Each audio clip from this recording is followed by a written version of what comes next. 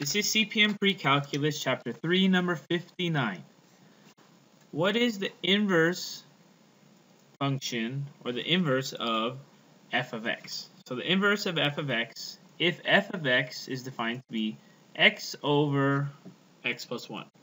Alright, so here's where we start using our new method, and also it's kind of necessary to use this method.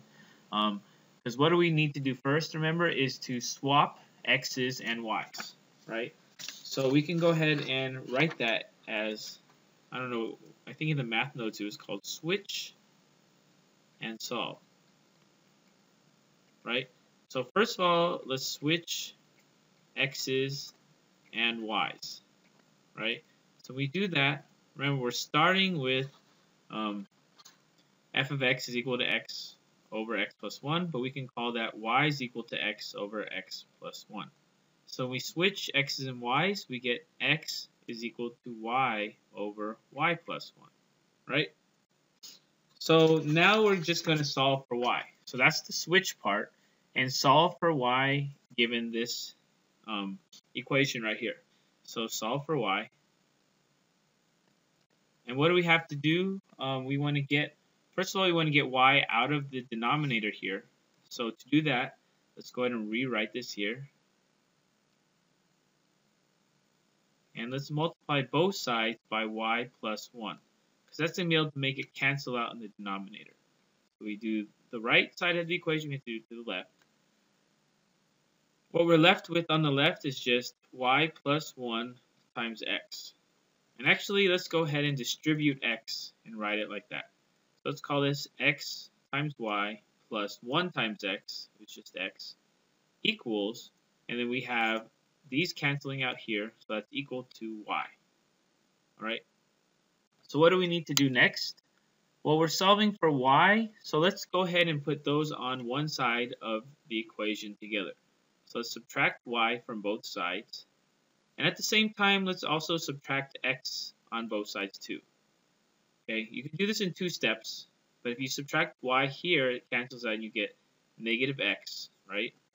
The x and negative x cancel on this side, so you're left with x times y minus y. We can't combine these because, one, they're not like terms, right? This one has an x and this one doesn't. But what can we do? We can factor out a y from this expression. When we factor out a y, we're left with x minus 1, right? We take the y out of here and the y out here, and we're left with x minus 1. And that's equal to negative x. So to get rid of x minus 1, we just divide both sides by x minus 1. And we have then y alone, because these cancel out, is equal to negative x over x minus 1, right? We could keep it like this, or we can go ahead and get rid of this negative by factoring out a negative 1 in the denominator. So negative, when you factor out, makes it a negative x plus 1, right? Because we're factoring in a negative. If you were to distribute it back, you would get back to what we have here. And now that we have two negatives here, those cancel out, and we're left with x over, instead of writing it like this, I'm going to say 1 minus x. Okay? So either way, like this or like this, mean the same thing. So finally, I want to say the inverse function now of f.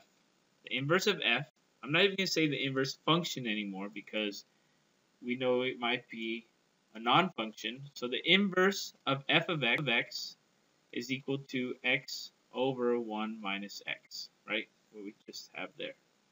This box is our answer. You could also have this as the answer, but I'm just going to stick with one of them.